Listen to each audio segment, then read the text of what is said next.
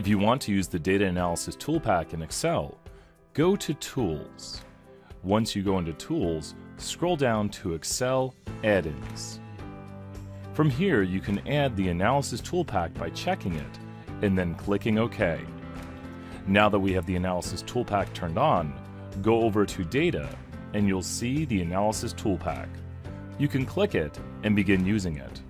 We can do descriptive statistics by clicking Descriptive Statistics and then clicking OK.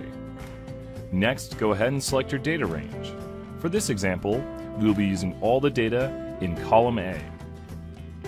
Next, we need to put that our label is in the first row, as we can see right here.